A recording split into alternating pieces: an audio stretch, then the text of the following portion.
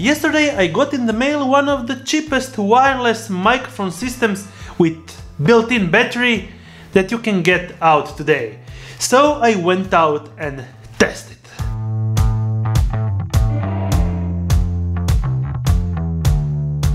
As you know, I really like to get deep in the reviews and test. But in this case there is no so much to review. There is just an on and off switch and USB-C charging port, and on the transmitter there is just a plus and minus button, and that's all. Actually, I'll consider this system to be a ready-to-go plug-and-play system without any hassle. And if you're interested in this system right now, you can check up the link in the description and you can get it for around $50 to $60 depending on your Amazon store. Okay, so let's go what's inside the package, and it's kind of a pretty one. The name of the system is KIMAFUN or KIMAFUN. I will call it KIMAFUN. And the model number is KM-G102-3. Well, let's get into this unboxing. And in the box there is the KIMAFUN customer service team notice with other stuff. Head-on mic version, lavalier microphone, 2 additional windscreen foams, 6.35mm adapter, belt pack, dual USB-C charging cable, Y splitter cable, and the most important, transmitter and receiver. Let's get into the design, and it's looking kind of a thermometer sticking out of your camera. Well, with the Y adapter, the splitter, you can actually move it from sticking out, so, but then you will have a problem. This does not have any clip on, so it will just wobble like that. In the other hand, the transmitter has a belt-on clip, so you will be fine with that. As for the connection, well, you don't have to worry of anything. They will connect automatically, and actually the connection will happen at around 5 seconds. So when you have a clear, not blinking light like right now, the connection has happened and you are ready to go.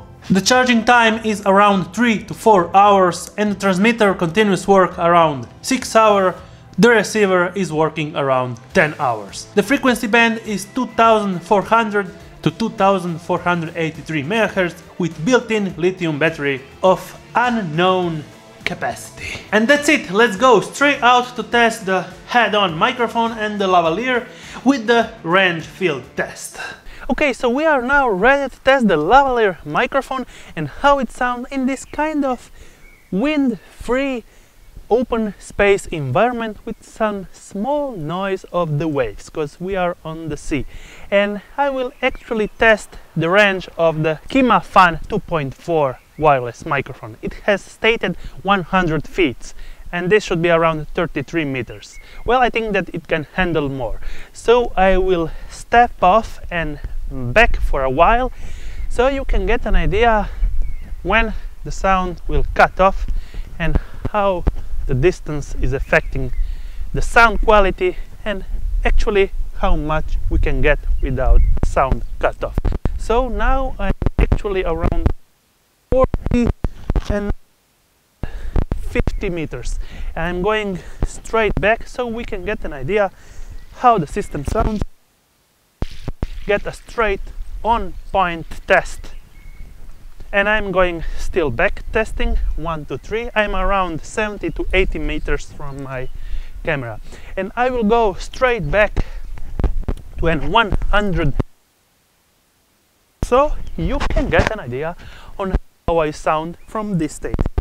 Now I am going straight back so we can get an idea on how it sounds, and when I get to the studio I will actually understand if it was good or not. So test 1, 2, 3. This is the lavalier from KIMAFUN. We already made the distance test, so this is actually kinda just a test. Testing 1, 2, 3. Testing 1, 2, 3. The KIMAFUN 2.4 wireless microphone system that I actually mounted on my Sony A7 III with the Desview 7-inch screen on top. and I'm using an Vanguard tripod stand, and I'm using the Sony A7 III, the Sony A6400 with the 1635 f4 as my Bcam. And we are now ready to get back into the studio and analyze the sound clarity. Back into the studio. As you can understand, we got a signal cutoff at around 40 meters, and going further and further away, well, we didn't got any clear audio, so I would recommend to use this system at around 30 meters, just like stated in the package. Okay, so now I'm testing actually in my studio the on-ear microphone and connected straight via the wireless transmission system on my Sony A7 III, so you can get an idea on how this system sounds in this studio environment. And now I will switch to the lavalier mic. And now you should get an idea on how the lavalier mic sounds in this studio environment with actually no noise and actually nothing to be hassling around. And you can understand also the noise level and the noise floor. I will be just silent for a couple of seconds. The sound clarity. Well, I'm not any sound engineer, but I found it to be really pleasant with a lot of deep bass coming out from this ear-on microphone. In the other hand, the lavalier mic, well, I don't have a deep voice, and being further from my voice, actually being on my chest, but I got it a little less bassy sounding. It was clear without any kind of weird noises. Surprisingly, the noise floor is not bad, and actually didn't put any noise reduction, and all the sound that you heard were straight out from my Sony A7 III. There you go, guys, and really affordable, cheap wireless microphone system for your budget filmmaking interview setup. If you have any questions, feel free to comment down below. I will be happy to answer them all.